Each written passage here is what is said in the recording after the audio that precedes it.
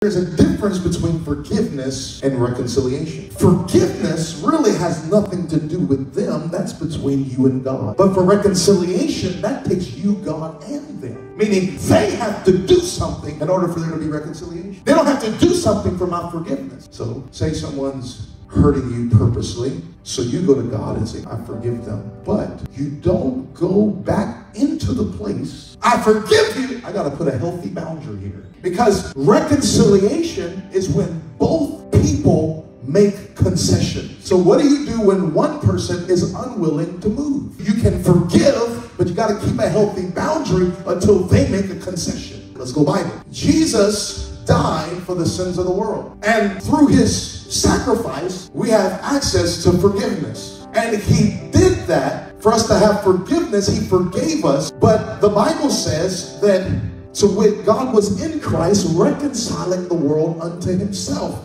Meaning God did his part in dying for us. So he made the path to reconciliation possible. But he can't make your decision to reconcile to him. He already forgave you. It's already done. But you have a responsibility in making a concession. There's forgiveness, but there can't be reconciliation until you move. We are commanded to forgive, but that doesn't mean subjecting yourself to abuse.